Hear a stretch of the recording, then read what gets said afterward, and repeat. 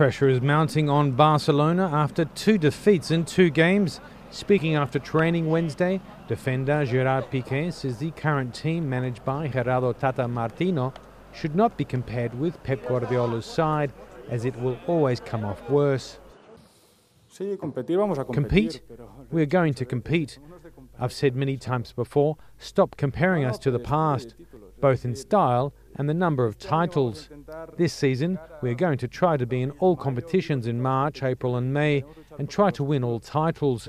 Don't compare us to the team that won 6 titles. We're not going to win.